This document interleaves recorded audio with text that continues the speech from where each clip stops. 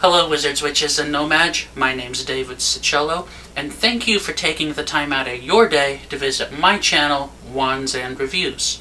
Today, I'm going to be sharing with you my non-official wand that belongs to the daughter of Helena Ravenclaw, the wand of Helena Ravenclaw.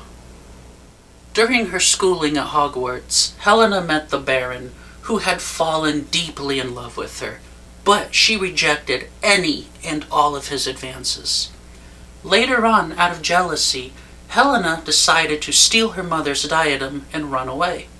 The diadem is supposed to increase the intelligence of the wearer. Helena thought by wearing the diadem, she could become wise enough to surpass even her mother's own achievements. Ashamed of her daughter's actions, Helena Ravenclaw became ill.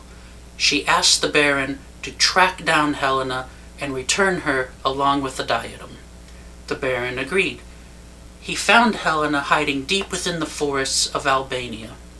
Refusing to return back to Hogwarts with the Baron decided to proclaim his love one last time. She refused him very harshly. The Baron became very, very furious, and in a bit of rage, stabbed Helena several times. Looking down, realizing what he'd just done, he took that same knife and ended his own life. Returning from the dead as ghosts, the two of them returned to Hogwarts. The Baron was forever to be known as the Bloody Baron. As for Helena, she was forever to be known as the Grey Lady, the Ghost of Ravenclaw Tower.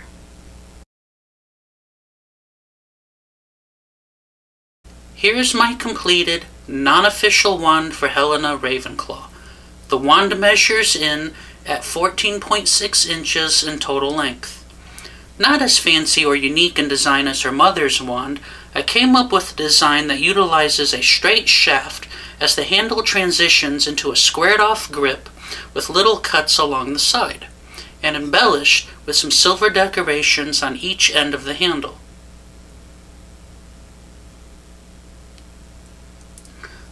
Though elegant in design, I made the wand dark in color to help show Helena's jealousy, anger, and resentment towards her mother, Helena Ravenclaw. No blue hues in this wand at all.